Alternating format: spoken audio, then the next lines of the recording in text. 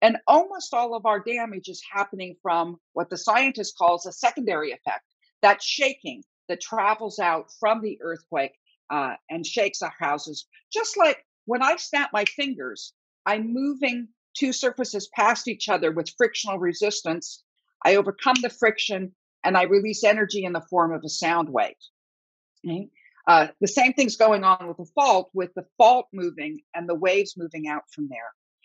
We measure that movement with what is called the modified Mercalli intensity scale. Right? This is not magnitude. This is a subjective description of the amount of damage that you receive.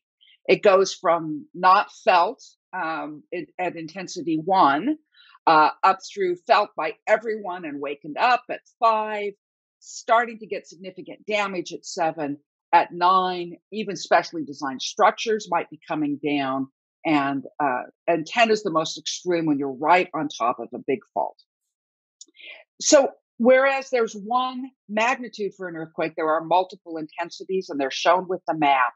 And what I'm showing on here on the right of the picture is the map of intensities for the Northridge earthquake.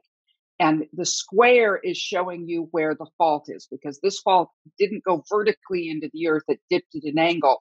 So much of the western San Fernando Valley was literally on top of the earthquake and got a lot of this shaking.